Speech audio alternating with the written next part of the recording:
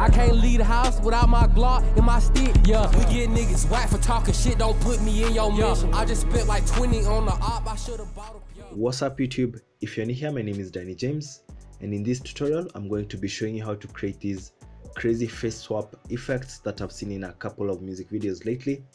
And we're going to do this on After Effects, but we're going to start on Premiere as usual. As always, give this video a like if you do end up genuinely enjoying it, and subscribe if you're watching me for the first time so that you never miss out on my content.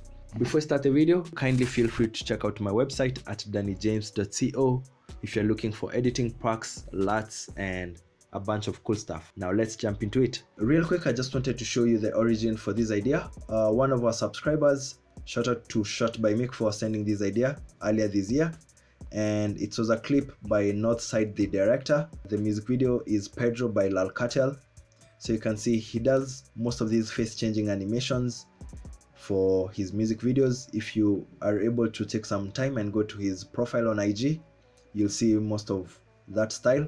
So I'll just show you how to do it from the knowledge that I've acquired so far. First off, you want to find a part of your clip where you're only seeing the faces, somewhere like here.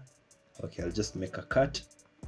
So you have this subsection right here, and then we also have this subsection right here again, where the character is directly looking at the camera. So that's what you want to look out for. So we're going to try onto this clip right here. I will duplicate it first and then right click and then replace it with an After Effects composition. Okay, once we are in After Effects and our clip is within this comp, we just need to get the resources that we need to create these face swaps. I'll start by showing you the images that I was able to compile first, just so that you can get a glimpse of the ideas that I have in mind. So these are all variations that you can use to swap on the faces, and the possibilities are endless. So how you find them, just go to your browser, search lexica.art. We also have a second option, which is the mage.space, mage.space. I will also link this on the description box so that you can easily access it. On Lexica, you can type anything like cartoon face. Okay, doesn't really give us what you want, but you want to get something that looks like this maybe, or something like this, just some faces that you can use. And then the advantage of lexica.art is that it also works like Pinterest. You can search the image itself. That way it can bring you other variations of the same, which you can use for these face swaps. You can search using an image that you upload from your computer. So I'll grab this photo right here that I had downloaded, and then you should see the variations that it suggests. Okay, you have many possibilities with these. You can download as many as you can and see what works best. Just search other subjects and then you should be able to get something good.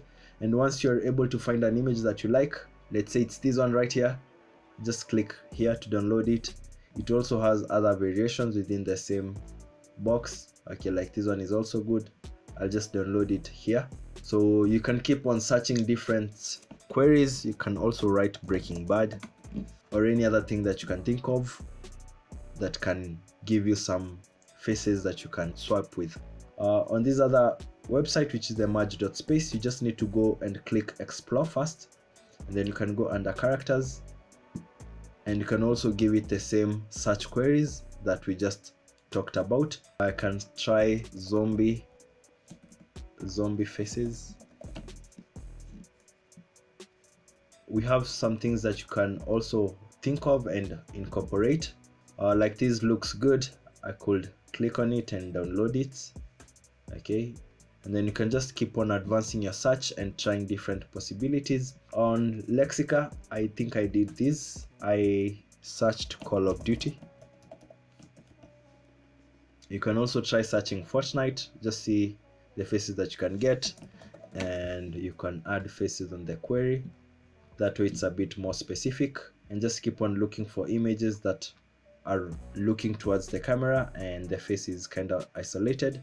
So we'll go back to our After Effects and I'll import the images that I already had plus the ones that we've added right now. So here's our folder that has all the images. I'll bring these 4 here. I'll import them into After Effects. Start by tracking your footage first. So just go to Windows and ensure tracker is enabled, and then you should see it on your right hand side. And then click on track motion.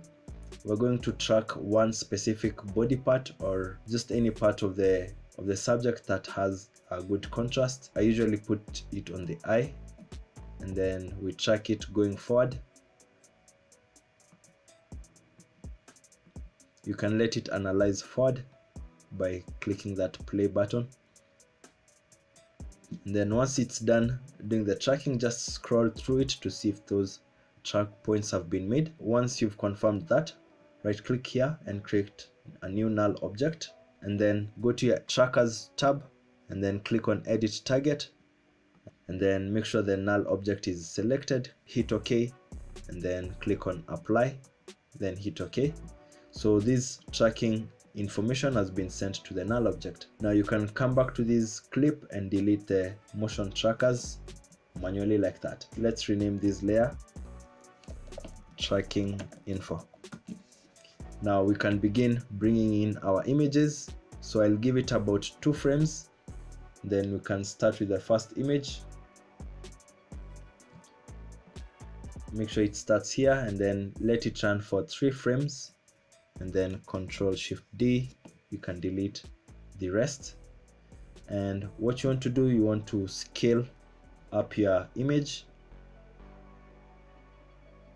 Once it's evenly scaled, you can grab your pen tool. Let's isolate this image and let's go around the skull and the face. It doesn't need to be a perfect mask.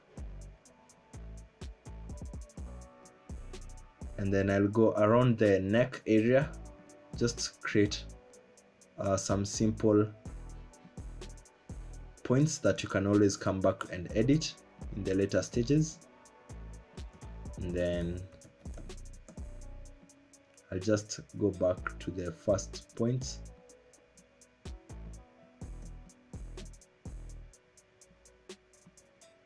Okay, once you've done the mask, just go back to your selection tool, hit M twice in case you can't see that mask, and then increase the feathering options ever so slightly. Okay, and then rename this layer face 1, and then let's re-enable every other layer so that you can see it. Now we're just going to try to align it to the face of the character. I'll hit S while highlighted on this layer, hold Shift, hit R so that you also have rotation. Also hold Shift and hit T, that way you have scaling, rotation and opacity. And then you can scale the image down. You can reduce the opacity ever slightly as you're trying to fix it and position it on the subject's head. Keep scaling it down and making sure it fits well. You're just trying to compose it well on the scene. I think so far it looks okay. I'll just rotate it a bit,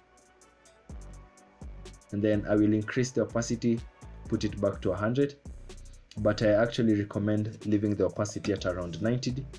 That way it's not too harsh. Yeah, just something that I noticed. You can always hit M, come back to your mask once everything is set up. Make sure you are on the selection tool and you can highlight on these points and try to maybe fuse them into the scene a little bit better, making sure they blend seamlessly with the subject. So that's what I'm just doing. That looks good. So it should start like this and then swap to a face, and then another face should come in. Now what you just need to do is to link it to the parent, which is the tracking info. That way it stays on the subject. Now we'll just do the same process with like 3 other images to complete this look. So I've brought in the second image, 3 frames, and then I will cut any excess of that. Then we're going to do the same process. Hit S, hold Shift, hit R and T.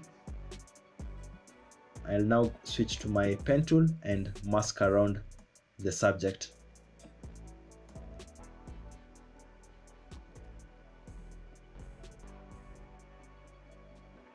Okay, we're done selecting the second one. Now we just need to move it around a bit more and then scale it down. Okay, I've scaled it down proportionally. I think it's in a good area. Don't try to do too much with it. We're just trying to get the point across, not to be perfect. As I showed you, try reducing the opacity. Just from trial and error, put the opacity at around 90. I'll try to scale it into perspective. I think around 19 was good. 19 is still a bit too high. Just try to fit it on the face well, and try to scroll from the first one. Okay, this looks okay. So once it's like that, as I showed you, try reducing the opacity, put it to 90, and then just link it to the tracking info. And then I will rename this layer face number 2, and I'll keep on doing this with the next 2 faces.